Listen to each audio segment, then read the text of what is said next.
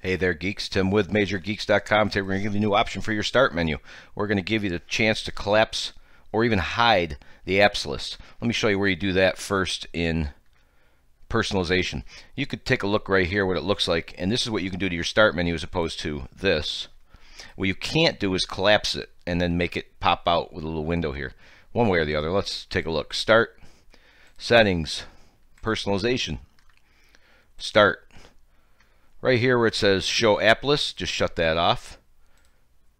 And there it is. I did have that backwards. So you can still click on all apps. What you can't do is completely hide it. And by the way, while you're here, don't forget, if you use these tiles a lot, click on Show More Tiles on Start. And it adds all this room to go wider. So that's kind of neat. So let's take that out, put that back, and there you have it. So now to completely make this disappear, if you like, you can download our registry files. Check the video description, or right up here, look for a little I and click on that for the link to get these files right here. You will download those. Click to download now. Unzip the 3 files, and we can do 3 things with the files. You can collapse, which is what you just saw.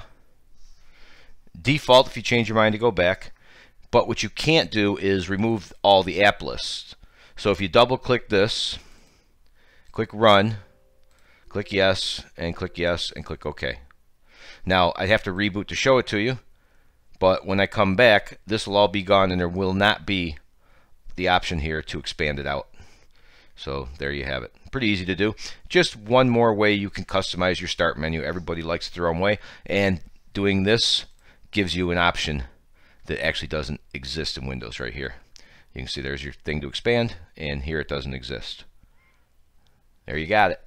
All right, check it out. Give it a try. Feel free to click around while you're in there too, because as I mentioned, you can show more tiles, and you can use Start Full Screen and all sorts of other stuff, and find the way you like it. There you have it. Bottom right corner, Major Geeks logo pops up over here somewhere. If you click on that, you can subscribe, and we would appreciate that. And hopefully this helped you out to get Windows 10 looking a little better for you and working for you. Thanks for watching. As always, see you.